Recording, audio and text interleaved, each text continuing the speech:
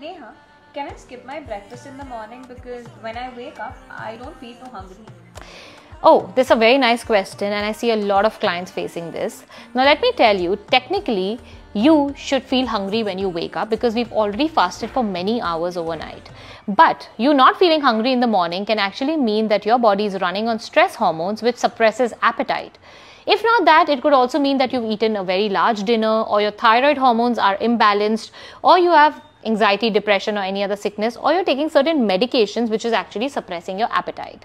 Now, what happens in that case is we've already fasted for so many hours, and when we fast for more hours, we're just adding more stress on our body, which we don't want. And we have anyways, we have many more stressors in our life, like work, family, relationships, and so much more. So what I suggest my clients to do is to have something very small and nourishing which doesn't feel very heavy in the morning when they're not hungry. So that could be a fruit, it could be dry fruits, it could be a glass of smoothie or some vegetable juice. If not, they can opt for a nice, light and nourishing breakfast from my Breakfast Reboot book, which actually gives you many options to choose from. So the best thing to do for yourself is keep it light, nourishing, but don't push your body beyond its limits.